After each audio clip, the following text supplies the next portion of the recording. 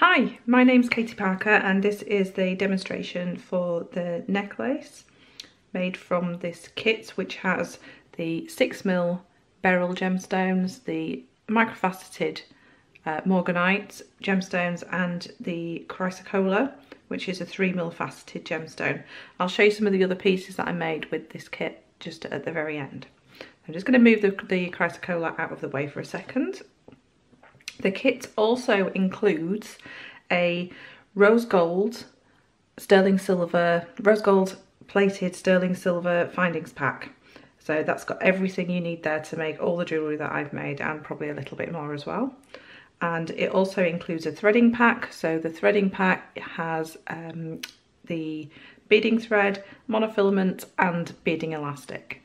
So what I'm going to show you today is how I made this threaded gemstone necklace. So it's got some texture, it's got some different texture within it because we're using 3 strands for a beading thread and then coming together again. So it's a nice simple design, but it gives, especially with these beryl gemstones, a nice kind of texture to it, and I think it's really pretty, especially for spring, for this time of year. Okay, so let's go ahead with the demonstration. Okay, so I'm using a slightly shorter pieces of thread just for demonstration purposes because it would take a long time to thread. But what you're going to do is you're going to work out what length you want your necklace and then add probably about 6 inches to it, because we've got some dimension, some extra width taken when we take these little sections, and also just enough to be able to add your clasp and everything as well at the end. And we want 3 of those. So what we're going to do is just initially, to start, so we're going to pop all 3 of these threads together. Like I said, mine's shorter at the moment, and you should find that all 3 pieces of your beading thread will go through. So they might not all go through at the same time, but they definitely go through, and there's plenty of room on there for those to move around and such. So once we've popped one on, we're just going to leave that there. We're going to create the clasp at the very end, so it's just going to leave us that little bit of flexibility. So just be careful you don't pull any of those out just to start with. Now on each of these, we're going to start adding a microfaceted. So take me a second just to find the hole. There we go. A beryl 6mm and another microfaceted. So we're going to add the same combination to each of these threads.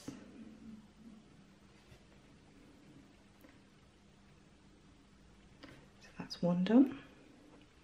So I'm just keeping everything nice and flat. Obviously we've not connected this at the end yet, so we want to make sure nothing's falling off the other end.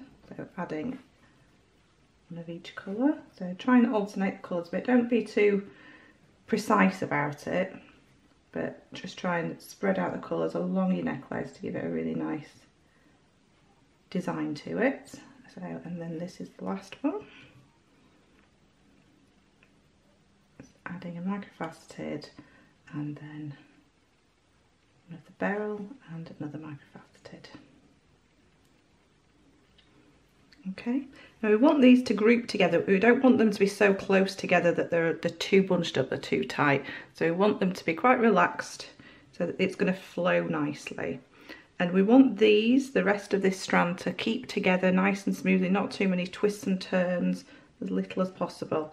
And as you can see at the ends, they are kind of the same length, but I've kind of graduated them a bit so each one's slightly different. It just aids sort of threading them through afterwards. So we can pop one of those threads in, the other one, and then the last one in.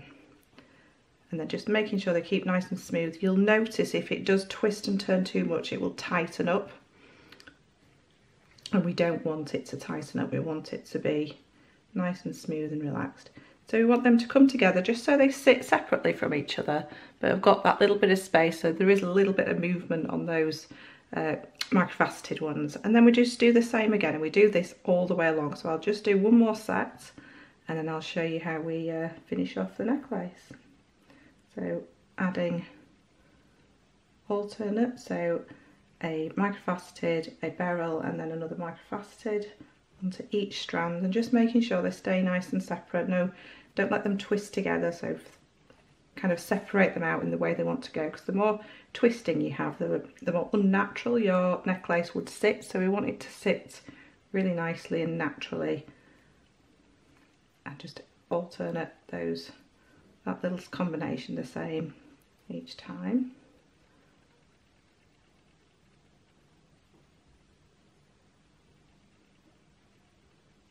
So finding that drill hole. You'll find all the gemstones in the kit fit beautifully onto all the threading materials.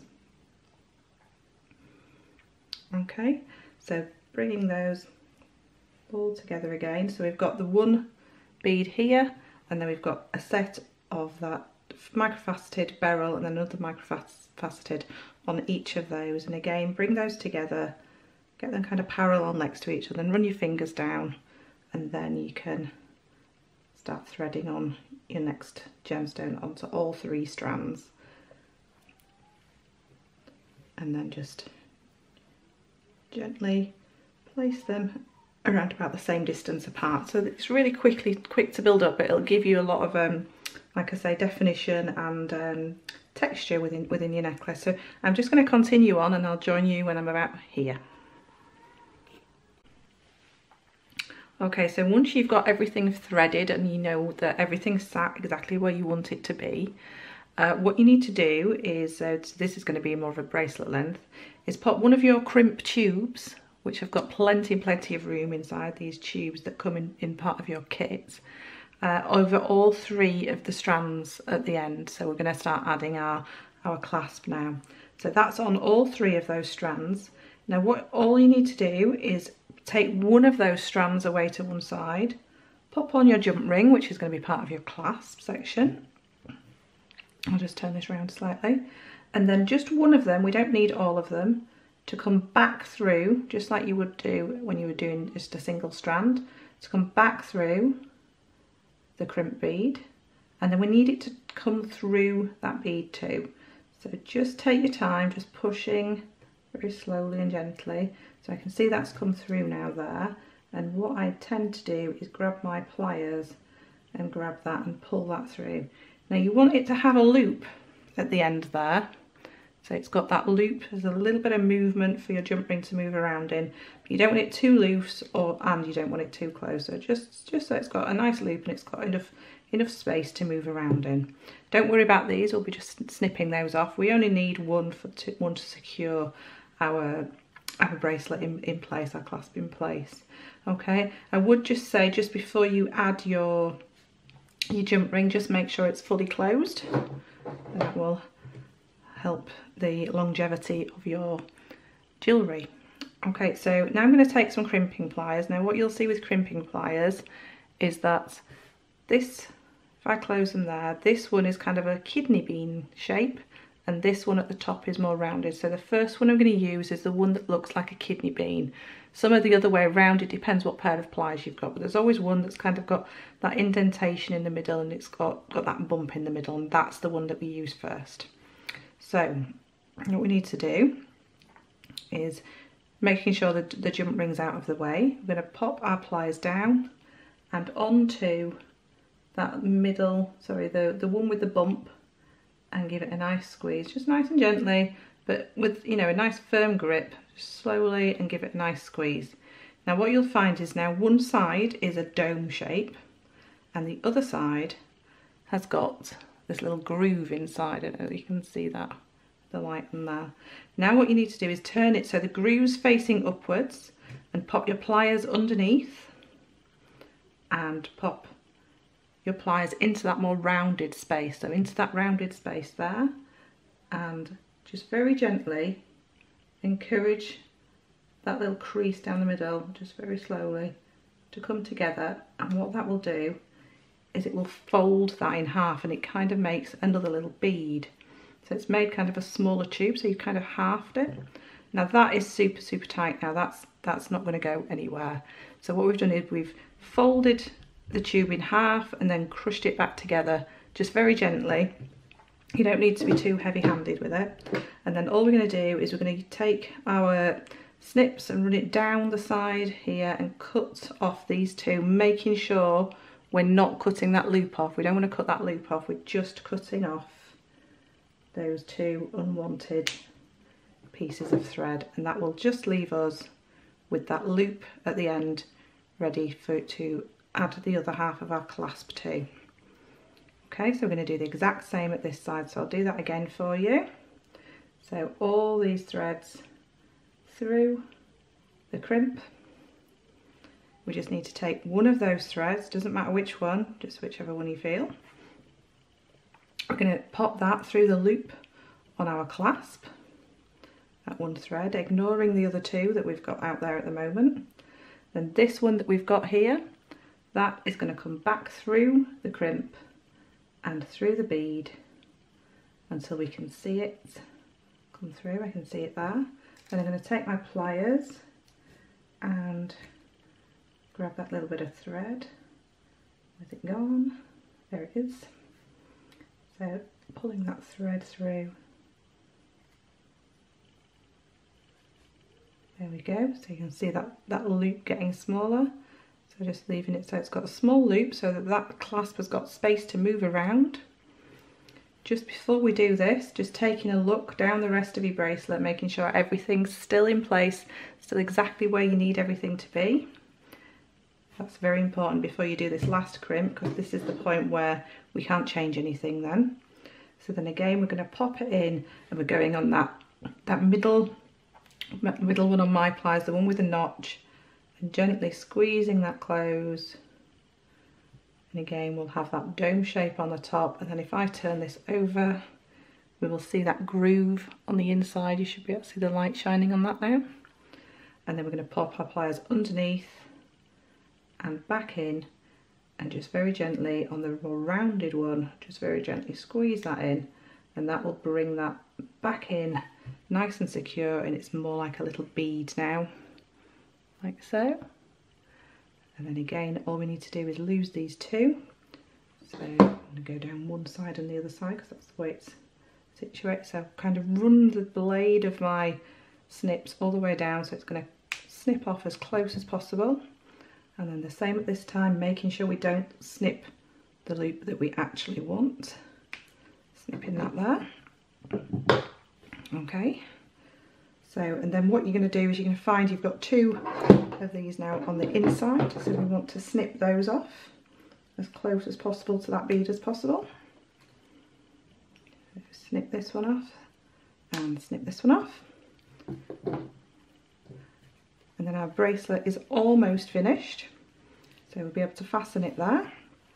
And then to pop a crimp cover on, which these actually come inside your kit as well, we're going to, a crimp cover is like, it's like a little bead that's got an opening on one side. So what we need to do is, I sometimes do it this way, I'll grab it with my pliers and then place it over the bead, the little bead we just made. Okay, so placing it over, and it's always very fiddly. I'll do it with my fingers, hopefully, there we go. So placing it over that little bead, there we go. So it's popped over, and then what we need to do is just very gently, and I do mean gently, especially when we're using sterling silver, just kind of keep moving it, very, very light pressure. We don't want to dent it or anything. Very light pressure, just moving your pliers around, very gentle squeezing until that forms a perfect bead, which is going to cover up that little bead that we just made. So, and we can't really see the join in that anymore, so it's all nicely covered. And again, the same at the other side. I'm going to use my fingers. I would normally use my pliers, but I tend to ping off sometimes. Okay, let's just pop it around that side, and there we go. So it's on there now, and then again, just popping your pliers in very gently, just manoeuvring it round bit by bit until your crimp is covered, and then it's just a matter of fastening your bracelet. So, like so. And there we go, bracelet made. So these will move, they'll move around a little bit, which gives it an extra, it's a bit like mindful jewellery where you can kind of play with it and fiddle with it. So that's how to make, this is the bracelet, and I've shown you the necklace. So now I have a set, like so. So there's enough in the kit to actually make all of this. You could make the necklace and the bracelet. And then you've also got that beautiful chrysocolla where I made a bracelet, which is a ladder weave, and then it's got the microfaceted over the top of that. And then probably one of my favourite pieces from this kit is actually these earrings. So that's a beady bead made with the chrysocolla, and then it's got the beryl and the morganite at the top there. They're absolutely, I think these are my new favourite earrings. So there we go. So I hope you enjoyed the demonstration, and I will see you again soon. Thank you.